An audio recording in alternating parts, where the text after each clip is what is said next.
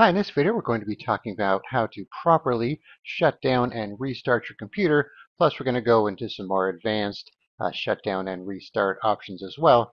So you would be amazed at how many people do not know how to shut down their computer.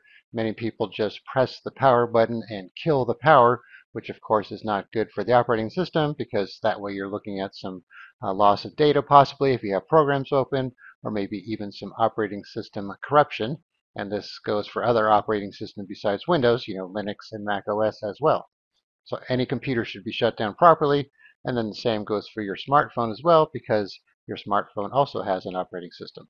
All right, so let's talk about the basics first, and then we'll get into some more advanced stuff here. All right, so if you click on Start, you'll see you have a power button here.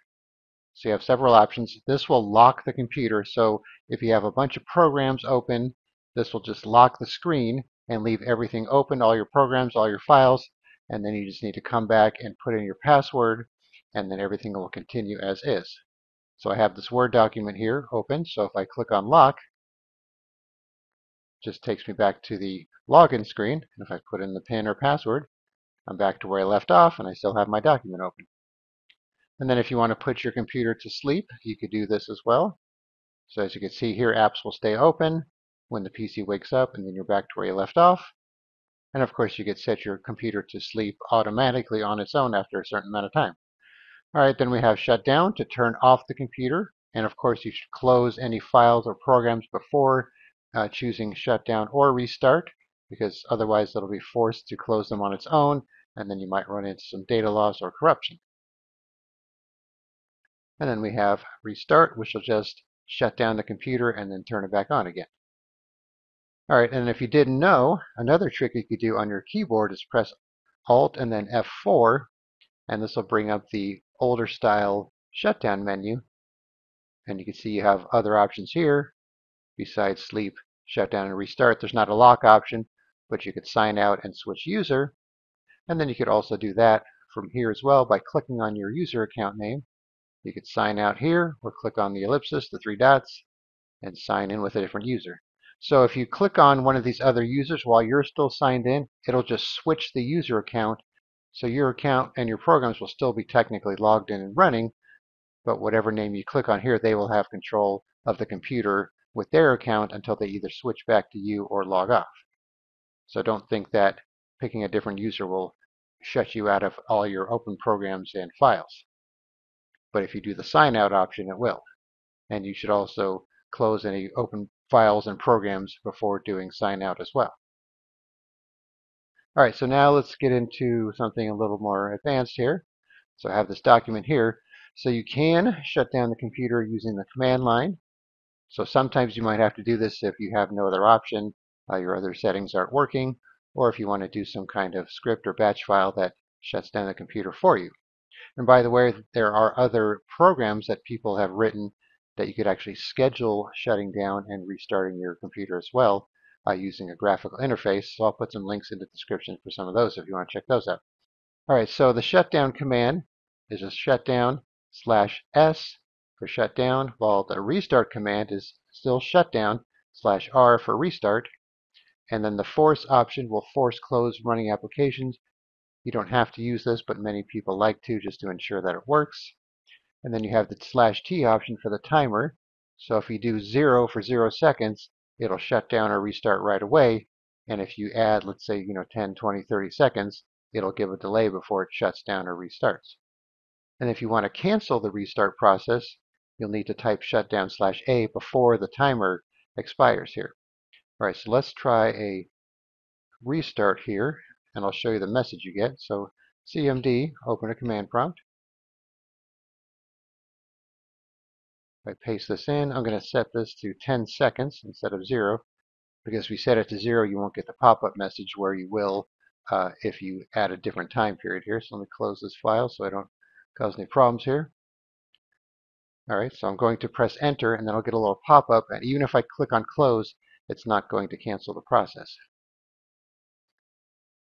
Windows will shut down in less than a minute. If I close that, I'd have to type shutdown/A to cancel it before that 10-second period expires. So now you can see we're restarting, so we'll be back when we're logged back in. All right, so we're back at our login prompt here after the reboot. Another thing I wanted to point out too, you can shut down or restart your computer without logging in first. So let's say you changed your mind, you just want to turn it off, you don't want to log back in, just come over here to the right, click on the power button, then you have the same options here except for lock because you're not logged in. You can put it to sleep, shut down, or restart from there. All right, so let's log back in, move on to the next step.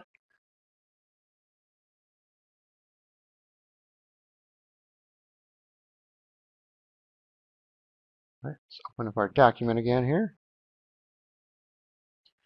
All right, so now we're going to talk about using the Shift key when shutting down or restarting. So if you hold down the Shift key while you come here and pick Shut Down or Restart, a couple things will happen here. So if you click Shut Down, Windows will perform a full shutdown instead of using fast startup.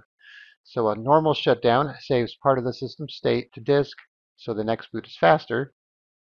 And when you hold down Shift, this forces Windows to clear everything and power down completely, giving you a cold boot the next time you start up. And then if you do Shift Restart, this boots into the advanced startup options. And then you could do things such as run troubleshooting tools, go into safe mode, and so on. So this is kind of like a faster way to get to the recovery settings instead of booting to a Windows flash drive, assuming you could get into Windows. So let's try this method right now here.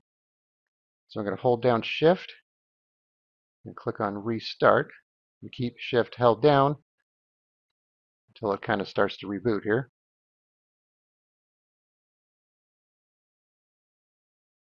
Right, you can see we have this please wait message down here at the bottom.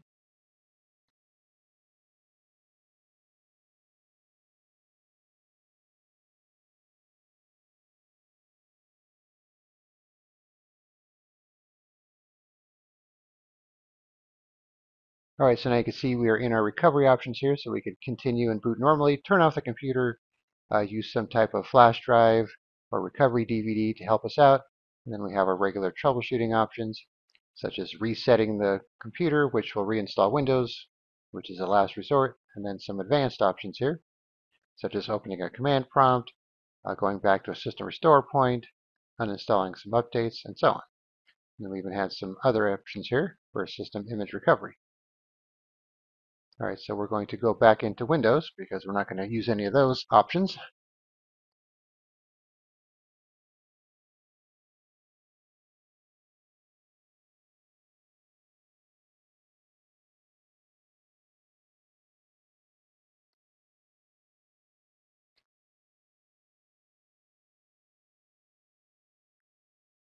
All right, so now we're loaded back into Windows normally. So there is your overview of how to properly shut down or restart your computer, plus some handy tips and tricks. So I'll put that information from the Word document in the description in case you want to try out some of these extra features. All right, thanks for watching, and be sure to subscribe.